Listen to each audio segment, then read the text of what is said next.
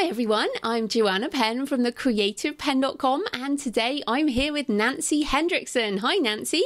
Hey Joanna, how are you? I'm good, and it's lovely to finally meet you. Just a little introduction for everyone listening. Nancy, sorry.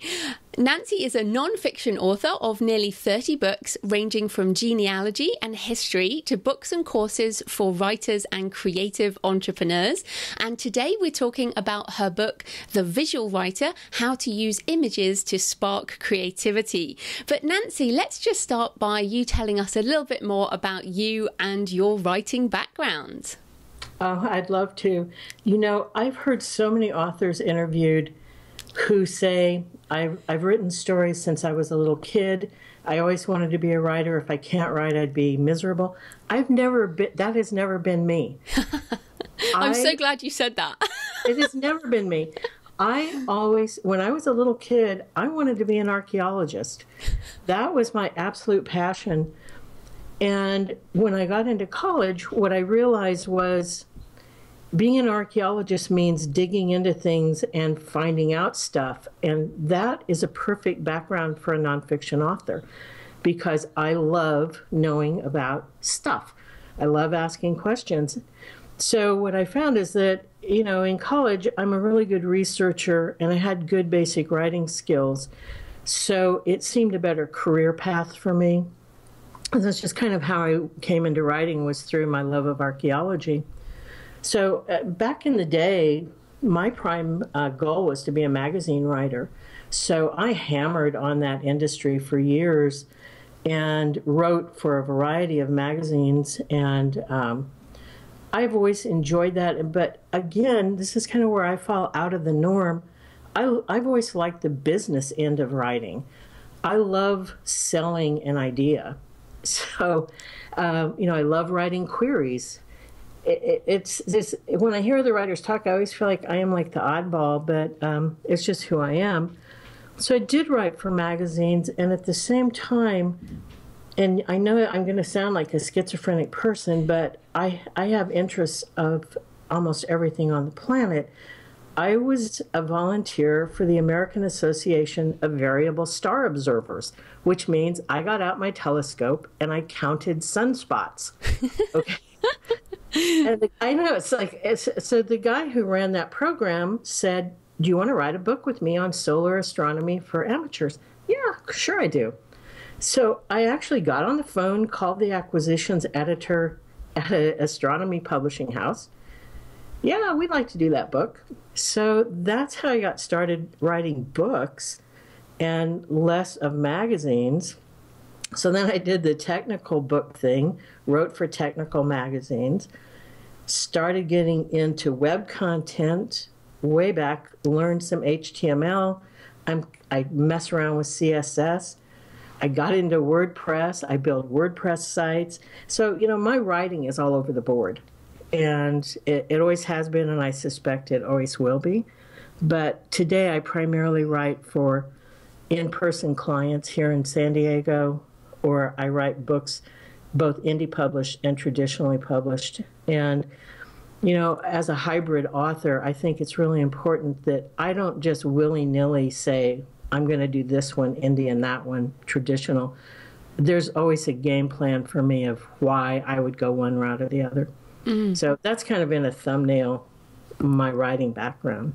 Yeah, which is, you know, I don't think that's very oddball. I think that probably is more typical for a, you know, a business-minded nonfiction author, which you are. But I also, I said to you in my email that I feel like we have a lot in common because I grew up wanting to be an archaeologist as well.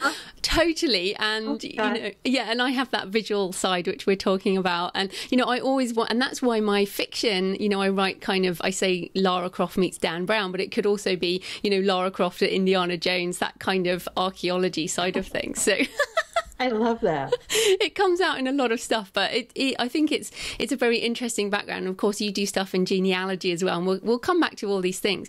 But let's start off with the Visual Writer book. So writers use words, obviously. So why write a book about images, and why are images so important? You know, I think it's in our DNA to be visual. we are primarily a visual species. And, I'm sure you do this, I do this. You read articles all the time about, the level of engagement is so much higher on Twitter if you use an image versus text. So I think it's just in our DNA that we are a visual person, but this is not new. I mean, even anthropologically, there was not a newspaper to tell me the weather report. I walked outside. I looked at the sky, the birds, the migration patterns of animals. I used my eyes to give me the information I needed to survive. And even in more recent times, this is kind of staying in the how we are visual people. I look at all the symbolisms and the symbols in our lives go into a cemetery. I'm a cemetery geek. Me too. Okay. That weeping willow is about sadness, and it's not just because it was a pretty thing to carve into a tombstone. It had a meaning. So I call writers word painters, because it's our job as a writer, whether fiction or nonfiction, to paint a picture for the reader. And the better picture you paint, the more the reader's going to get out of your work. So I love using images because it pushes my brain into a different direction. It pushes me deeper. Let me give you a quick example. If I'm a writer and I want to write a scene in which a pot of spaghetti explodes, and I write, this pot of spaghetti explodes, okay, you, the reader, are just going to see spaghetti on the walls. But what if I showed you, the writer, a picture of this exploded kitchen? It pushes your brain into a different place. Oh my God, how am I going to clean this up? How am I going to get the stains off the kids' clothes? Is the landlord going to charge me $1,000 to clean up this mess? It makes us ask questions that I think don't immediately come to our mind. That's the value of pictures for me, anyway. So, and what's interesting is, you said up front you're a non-fiction writer, but the pot of spaghetti exploding, it would generally be more in a fiction novel, what one would think. So, and many authors talk about, the idea of writer's block. So how can images, I guess you started to explain there, but how can images help writers get over a sort of block? Well, you know what? Number one, I actually don't believe in writer's block. As someone who has made their living for 20 plus years as a freelance writer, I don't have the time or the luxury to have writer's block. I sit down, I have an assignment, I do it, period. And I think this thing called writer's block is more about not having clarity about where you want to go with your words. So, and I will tell you, even though I write nonfiction, I took a short story writing course a few months ago because I wanted to challenge my brain to think differently. And what I learned in that class was that I've learned the craft over all this time, and I'm very good at writing visually. And I think that comes because I use pictures so often. So one of the examples in the book that you referenced that I wrote was I was doing a magazine article for Astronomy Magazine on, it's called the Very Large Array. It's a radio telescopes out in New Mexico, and I could not get the beginning of that damned article. And I went back and looked at my photographs, and there's wildflowers and cows, and something clicked in my head, and it helped me start writing my introduction to that article. And it ended up being probably one of the best introductions I have ever written in my life, because I use pictures to get my brain out of the word stuff and into the visuals. And even as a nonfiction writer, I try my best to write as visually as I can. And it's interesting. So you mentioned there the wildflowers and the cows. Those are details that bring things alive, whether you're writing, I guess, narrative nonfiction or fiction. So those, and I agree with that too. And often if you can't go there, you can find things on the internet around places, can't you? For example, you could, if you'd have Googled the large array, you would have maybe found different images. But often that's the way to get more sort of real life stuff into writing. Absolutely. And, I don't think I put this in the book, but when I was there, here's this, and you're out in the middle of nowhere because they don't want anything to interfere with these radio signals. And there was this jackrabbit that I had taken a picture of, and I thought, oh my God, here are these huge radio telescopes out listening for space, and here's this big jackrabbit with his ears up listening to his world. And it was such a wonderful juxtaposition. It gave me just a great way to work that kind of imagery into the article. And actually bringing that up, the kind of the listening side, which is almost a smaller version of the big listening. You mentioned the weeping willow with the graveyard before, yeah. And that image is a metaphor, I guess, as well. Yes, absolutely. And, not to linger into the graveyard thing, but as a genealogy person, of course, it's one of my favorite hangouts. If you want to learn, if you want to write fiction and you want to know about a time period, go to a graveyard. I mean, that's the place to go. You're going to find the most incredible symbolism. And some of it's incredibly sad, like the lambs that are on children's graves. Or, I love those places. So I won't go down that road. I could talk about that forever. Oh, don't worry. Everyone on this show understands taphophiles, and those of us who love graveyards. There's quite a few listeners who send me pictures of graveyards from all around the world. So I said we had a lot in common. Okay, so also, getting more specific around images, one thing, again, with fiction, but also non-fiction, I guess if you're doing an interview or something, people are really important. And of course, if you just try and come up with in your head what a person looks like, I might have brown hair or whatever, blue eyes, but pictures can really help us, can't they, to differentiate between different humans, because they're quite hard to describe. And that is true. And, if you use images, again, going back to, I have a very large image file, as you can imagine. Even if I'm describing somebody in an interview, because I used to write interviews for Astronomy magazine, you have to use those images to pull something out that doesn't just say, she's a middle-aged brunette, or she wore a blue dress. That is so flat, and it does not engage the reader, and it doesn't bring the reader into what you're doing. So if I get stuck in places like that, and I guess that's what I'll call writer's block, is that I simply am looking for a word or a way into the story, because we're both telling stories, basically, and we're both trying to engage readers. I will go find pictures, and I can either go into my own picture file. As I reference in the book, I have a cupboard full of oracle decks that I'll just go pull a card, and it's just a symbol. And what does that, it forces my brain to think differently, because we can get really lazy, and I think our brain can go to this very cliched place really quickly. And when you pull out something, I was working on a scene, because I do dabble in fiction.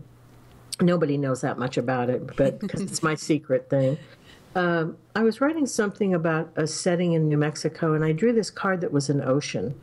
And I thought, oh, what the hell does this have to do with my New Mexico thing? And I realized, well, what does an ocean mean to me? It can be terrifying, it can be exciting, it can be refreshing. So just what does that symbol mean to me personally? Then I can take it into my story, whether fiction or nonfiction. So you mentioned oracle decks there, and in my head I thought you meant an oracle database, like like an oracle, like a tarot card type thing. A tarot card, or they're also called oracle decks. Or I don't really care what it is. If it's imagery that makes me think differently, that's all I care about. Yeah, and so I have, obviously I have a load of photos too, but I generally have them electronically. And then the only physical books I buy these days are books of images. So I have one on the apocalypse, which I love because I love writing about the apocalypse. But, I bought one recently called the Atlas of Obscure Places, which I really love, and lots of graveyards and skulls and things like that. But, the books books, I find picture books are the thing that is almost necessary to have physically, which sounds similar to your cards. Yes, it is very much. And in fact, because, my love of history is very American centric. It's just where my interest goes. And sometimes I feel like I need something way out of my comfort level. So I just ordered a limited edition tarot deck and it's the Tarot of Prague. And it's all Prague-based imagery. And I thought, that's good because that's going to really force me. I am always looking for ways to force myself to think differently. And also, I guess it's a way of seeing. So I was in Prague over New Year. So, it's a place that I love and it's been in my books, a great place and very Eastern European type of thing. But, when I say Eastern European, a lot of people might not know what that means. But, the pictures will help you get into that space, I guess. But I think some people struggle with, if you're walking around a graveyard, you're not just taking a picture of everything, are you? So how do you train your brain to pick out the stuff that's interesting? Well, I guess this is a double-edged sword, is that I have so many interests, I'll never be able to write about them all. So I have to force myself to focus because I do love kind of everything. I love everything. I typically will go with a goal, actually. Am I looking for symbols? Am I looking for epitaphs? Am I looking for family groups? I really do go with some idea of what I'm looking for. And, for me, it's almost always symbols because I have a friend who actually wrote a book about cemetery research, and I love it because I can go look up all the symbols I'm photographing to see what's the origin. And it's amazing to me. I actually was in Colorado. I love to travel, as you can tell. I was in Colorado going down some back road somewhere, and I saw this tombstone factory. And I thought, oh my God, this is so cool. I pulled in, and I went into the office, and I said, I know you're going to think this is nuts, but could you give me a tour through this tombstone factory? They were wonderful. They showed me how they did everything. So you would have loved that place. But just the symbolism, and today, people will choose symbols because they like the picture. And traditionally, people did choose symbols because they actually had a meaning. I probably didn't answer your question. Sorry. No, I think why I'm asking is now a lot of the images we look for.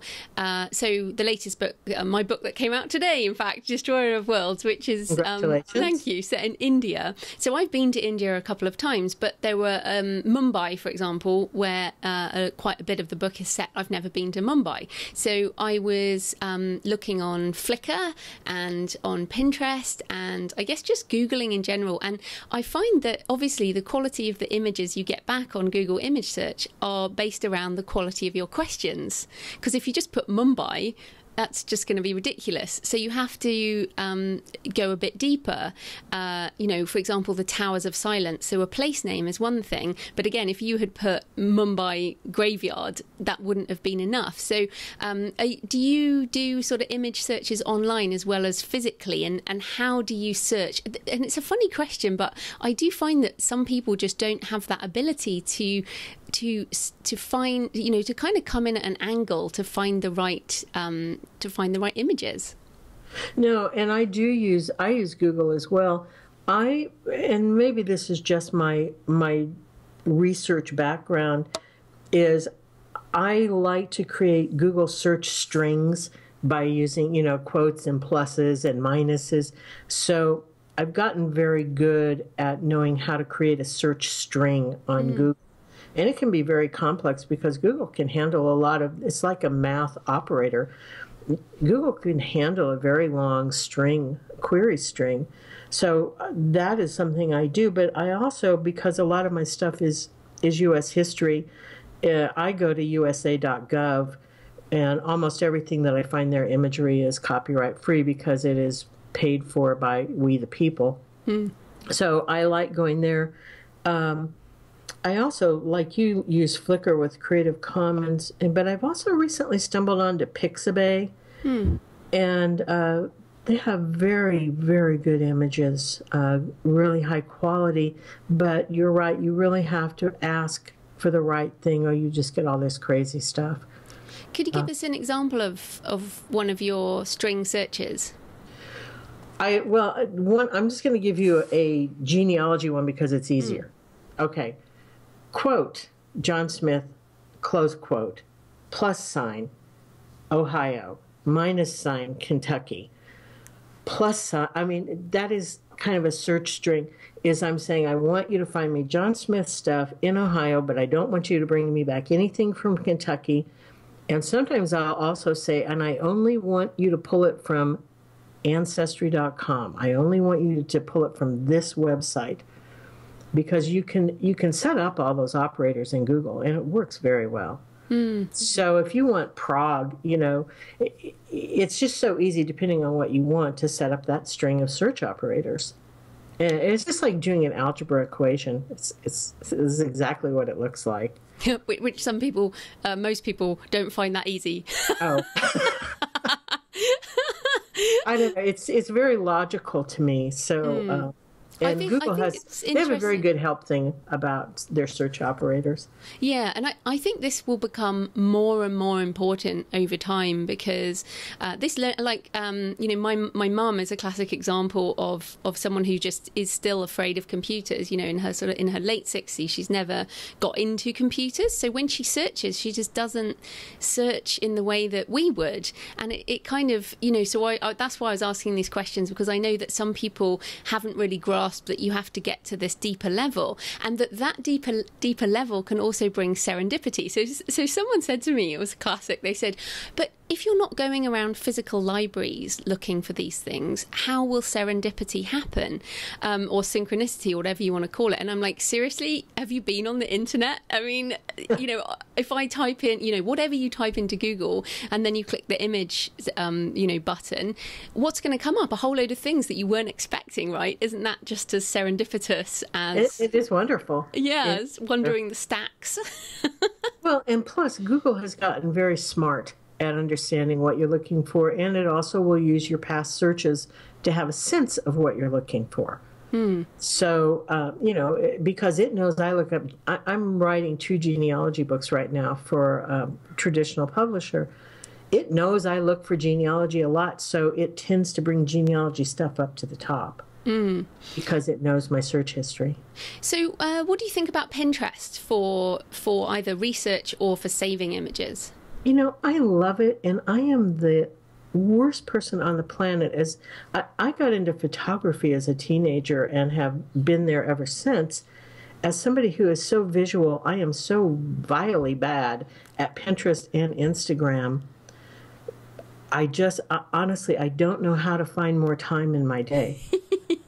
That's what it comes down to. And I think I need to stop building websites, because I maintain a genealogy site. I maintain a site that my sister and I do to kind of chronicle our historic travels. And I just started a site about a month ago to put some of my, have become an avid iPhoneographer, to put my iPhone imagery on. So maybe if I'd stop building websites, I'd have more time to put stuff out on Pinterest or Instagram. I think Pinterest is great. I go there primarily looking for good vegetarian recipes. Oh, that's great. And I do a Pinterest board for every fiction book I do. I know you do. Now, how do you have time to do that? Well, primarily I actually do it as I write. So, for example, one of the bad sort of characters in Destroyer of Worlds is an Agori sadhu, which are, a kind of holy man, but they're these crazy guys who live in graveyards, and they cover themselves with ash, and they drink blood from skulls, and they're just a brilliant bad guy. They're actually real. So, and I went looking for some kind of crazy imagery of Agori, and before I'd even written the scenes. So for me, it's actually a research process. So my Pinterest boards are completed, way before the book comes out. And often they're called the wrong name because I call the Pinterest board the kind of working title of the book before I know what it is. But yeah, so I kind of gather the images as I write, and then when I'm writing the scene with the Agori, I'll have the images up on Pinterest in front of me, and also it just means it's very easy to share socially for marketing. I have not found a way to crack the code of Pinterest for nonfiction, and I know that there probably is, but I have not found my way through that. I just haven't. I think a lot of that is quotes as well, isn't it? Which, yes. Let's face it, we're talking about imagery, and although quotes are great, quotes on images are great, there's quite a lot of work involved in creating those, isn't there? Well, there is, and I don't know. I guess what I could do, and my sister and I do 2 kind of big history road trips a year. She started putting up pictures from our trips. But that's probably where I would tend to go, is travel photos that generally have nothing to do with what I'm doing. But I actually just started writing an indie book on taking road trips.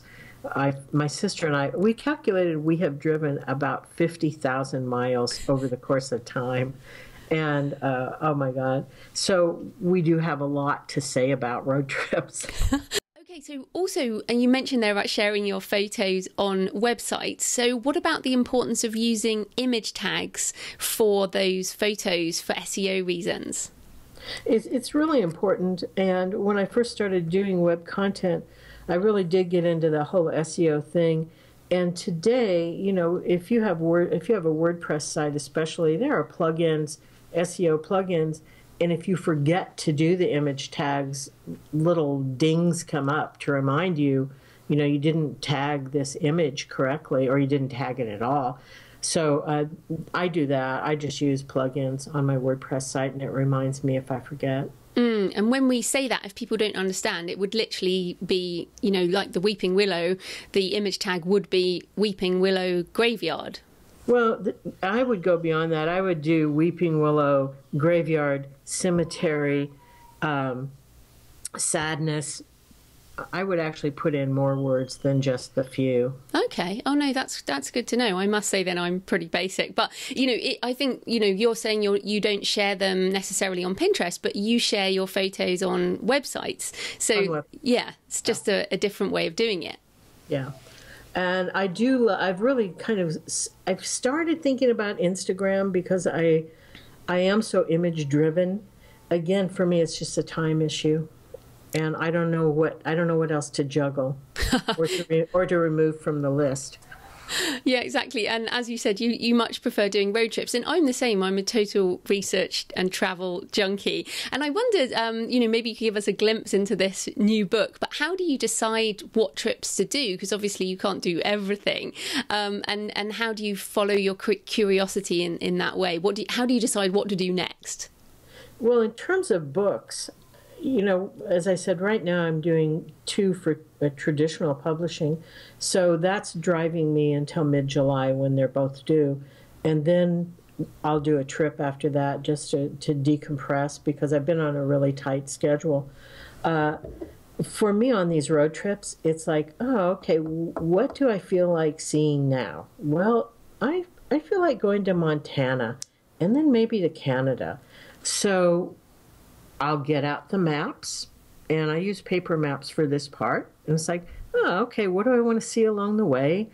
And, I will research every step of the way because I don't want to miss anything. And I end up making a travel notebook that have all the places I want to stop, all the things I want to see, what hours they're open, what days they're closed.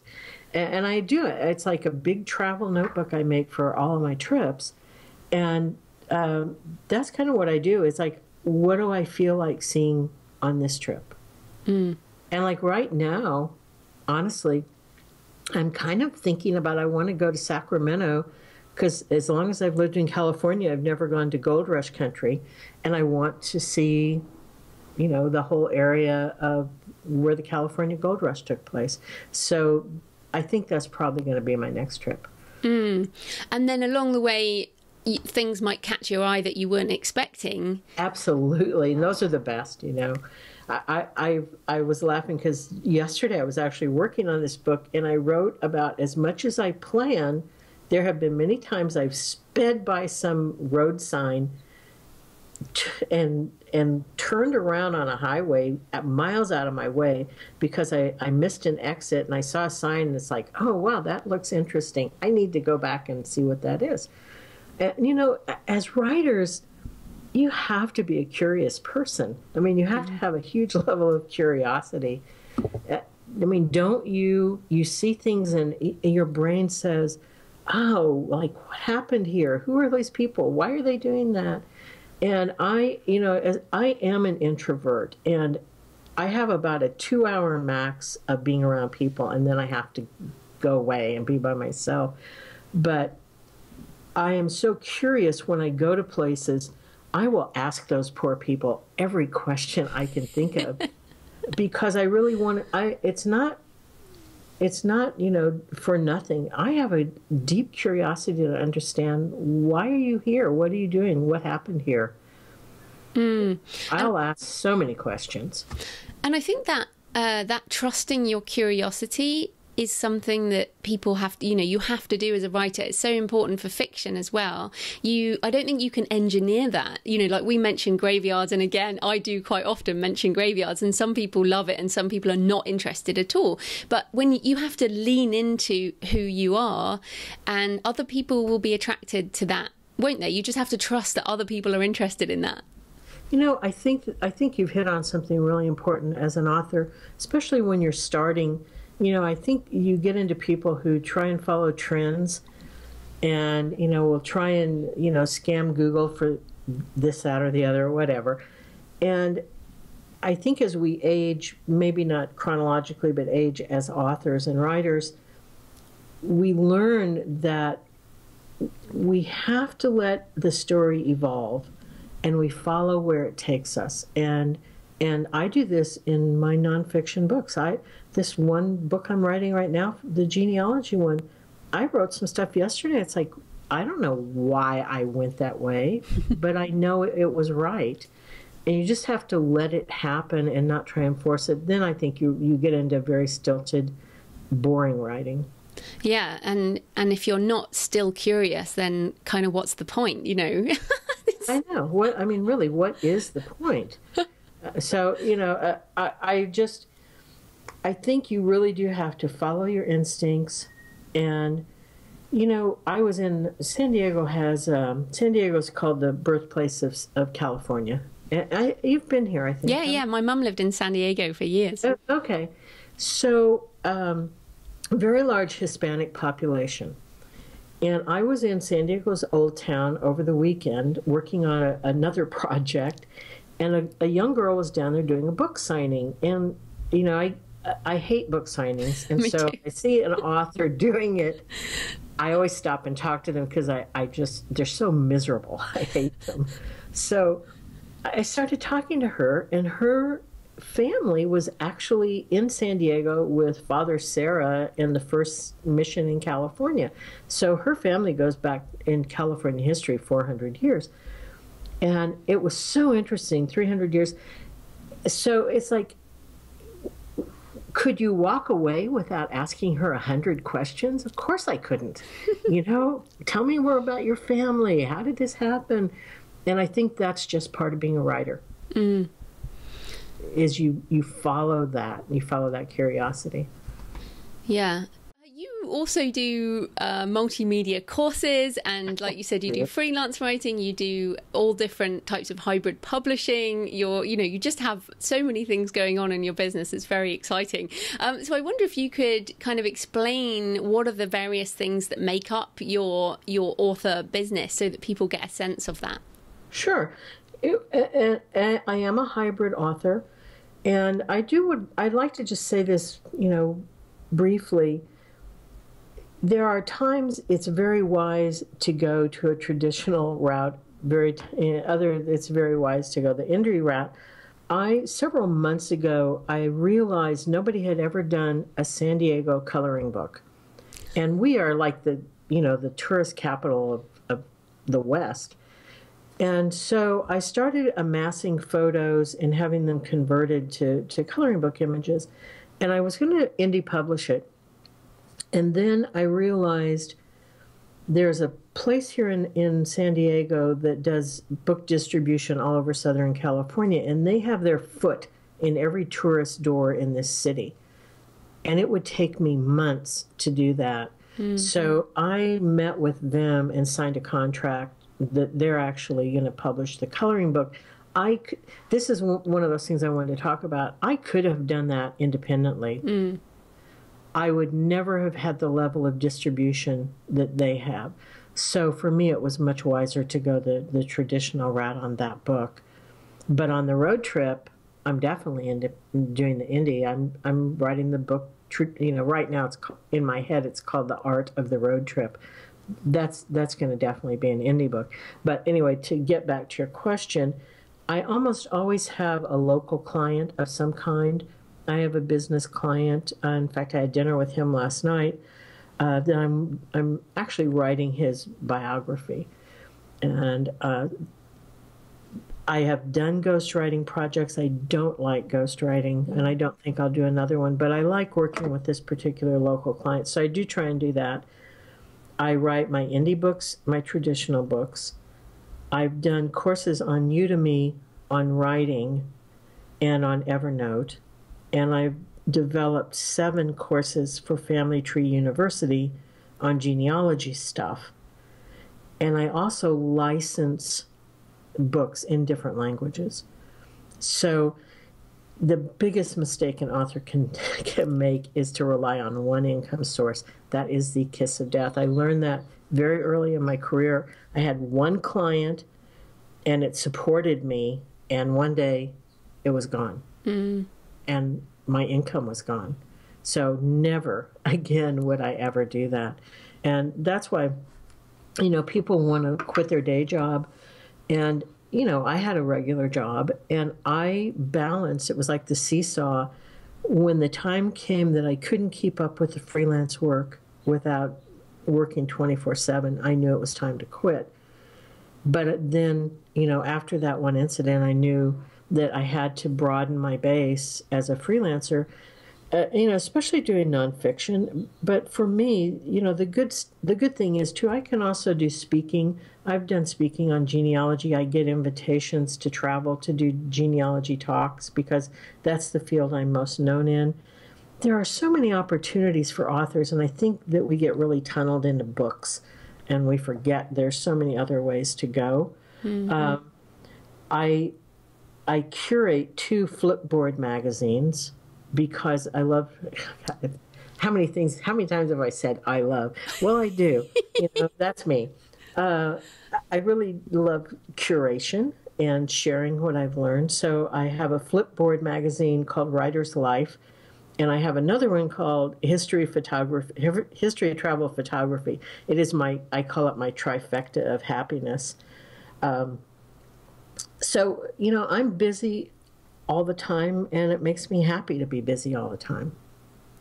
Yeah, I think the only people who need balance, like work-life balance, are people who are unhappy with their work, and therefore they need that balance because they're unhappy in one side. But I'm like you. It's like I enjoy all of their stuff. So it's all fun.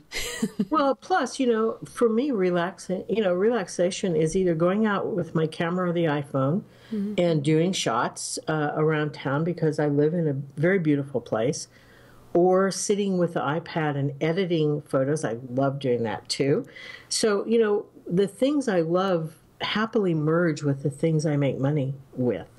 Mm. And I would say that, that I feel really blessed in that because I do love all the things I do. But you've created that life, haven't you? That's the point. You've zeroed in on what you love and leaned into those things, and then you've learned how to make money still doing things you love. I do, and I still build WordPress sites for clients. It's And honestly, people, I think you have to love technology. And people don't believe this, but I promise you this is the truth. In May of this year, I will have been online for 30 years. 30 years. I got on CompuServe in May of 1986. And so, technology is in my blood. I love doing it.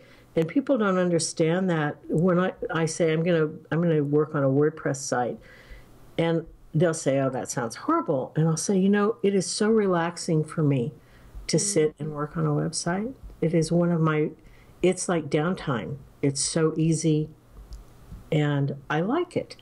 So yeah, I'm happy with what I do, and I'm happy with the life I've created. That's fantastic. So where can people find you and all your books and courses and everything online? Well, I'm on Amazon, and like you, I got very smart several months ago. You beat me by years, and I stopped being primarily on Amazon, so I'm pretty much everywhere. And I use Draft to Digital to get my books out into other places. But nancyhendrickson.com is my primary website. Frontier Traveler is the site that my sister and I have, and we are very lazy about it, but time. And the Reconnected Life is just my photo site just for me. But now, oh my gosh, it's not just for me, is it? Now I've said thereconnectedlife.com. It's where I put up some of my iPhone stuff. And it's just because I want to. Fantastic. Well, thanks so much for your time, Nancy. That was great.